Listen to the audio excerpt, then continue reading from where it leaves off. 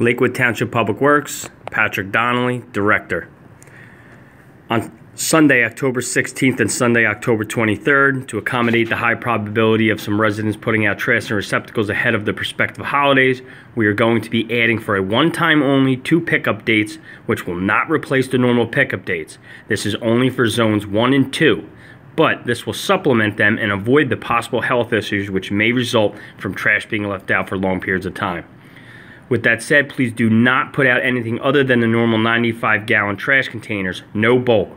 All must understand we cannot guarantee that we are going to be able to get to all stops in this short time frame. This pickup will start as early as 7 a.m. to 3 p.m. This will be used as a training tool for our soon-to-be second and third shifts being implemented in the new year.